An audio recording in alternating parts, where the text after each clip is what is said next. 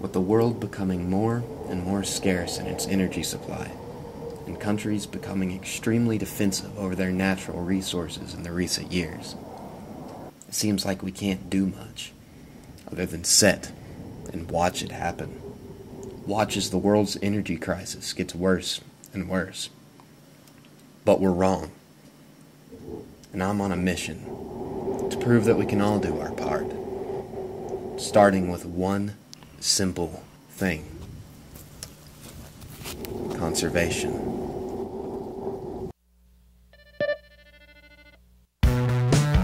My name's Roper Kirby, and we're gonna see just how these people conserve electricity.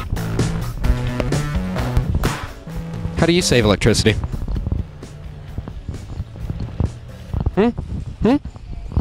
I'm a little busy. Okay. So, the actual little stickers that say keep me close to save. On our light switches we say turn me off Really? to save. Yes, we do. So we have that in all 50 stores. Let's go find one of those light switches. And I need your help in assisting me in finding one of these light switches because I can't find one of them. You want a light switch? Is that what you're asking? Is that what you're asking? A light switch? I don't want to buy a light switch. Well, you see, go. I have an excuse. Do it now. Cover my windows with plastic in the wintertime to keep out the cold. Now, do you really do that? Yes, I do.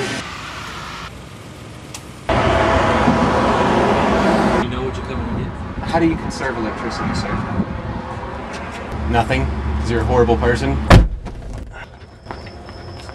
You're not using as much of, so why not just use the sun when the sun goes down, then you just use a candle. Hey, you person, you.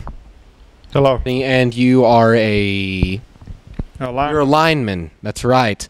What? Your air conditioner filter changed. Change your filter on your air conditioner often. Keep the west sun off the windows. With the help of a few friends along the way, and a few cuts and bruises, I've learned a lot. Put plastic around your windows during the wintertime.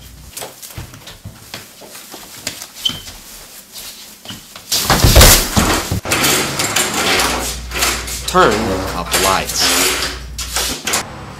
And change your air filter. Why not just use a candle?